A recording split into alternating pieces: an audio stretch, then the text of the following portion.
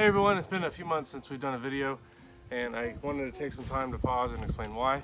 So it's been a crazy past 4 months. Around mid-July I had a bit of a heat incident out here in the garden and I ended up in the emergency room. And at the time we were thinking about buying a larger property, like an acreage, and we were going to think about starting a farm or maybe trying to do something like that. And anyway, I took it as a sign that I had no business doing that. And around that time I went out to lunch with some guys that I work with, and they basically inspired me to start building a mobile app. It's kind of been the dream I've had since I started doing all this, and I dove in and Carrie and I started building it. And I'm proud to say that now it is now available on iOS and Android. And so it has over 40 different vegetables in it, and it will take you through how to plant it, how to grow it, how to water it, how to fertilize it.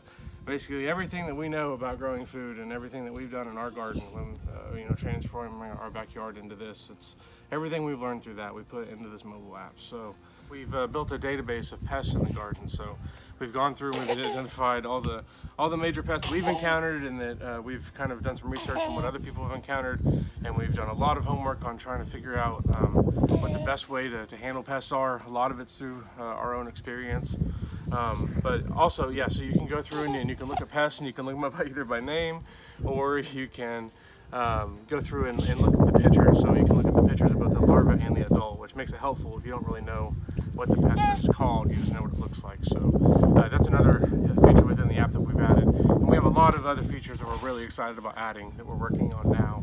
So we would love to have the ability to add a date that you planted something, and then we can use how much it's rained around you in order to help you along the way and help you know when to water, when to fertilize, and all that kind of stuff. So that's the kind of stuff we're working on. If you want to support us and help us with this, just share the app with your friends, leave us a review, rate us in the stores. That really helps us out. We struggled with the decision about if we should charge for this or make it free, and ultimately our goal from the beginning has been to do something to make an impact on the world. And we feel like by giving the app away for free, that's the best way for us to do that. So that's what we've done. So the app is free.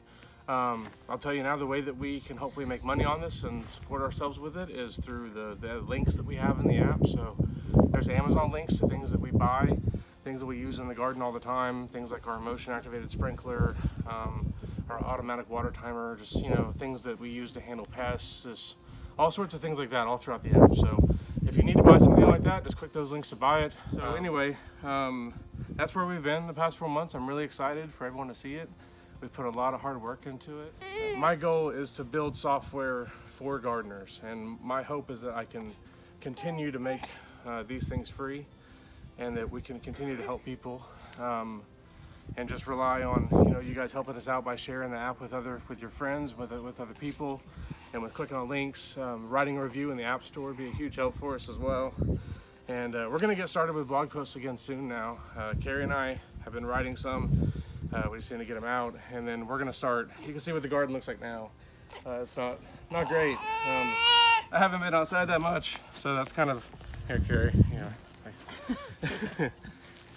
So we haven't really done much out here, but I do have some stuff still growing through here. So anyway, we're going to be doing a lot of stuff to get everything cleaned up through here, and we're going to be growing all the stuff we normally do in the spring, starting actually here pretty soon. I've already got cover crops that we planted around.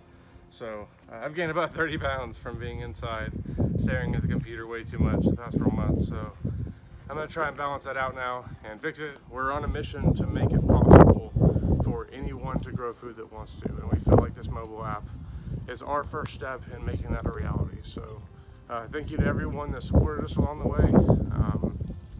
Sorry, I'm getting emotional. That's kind of a big moment for us. Anyway, thank you, and let me know what you think.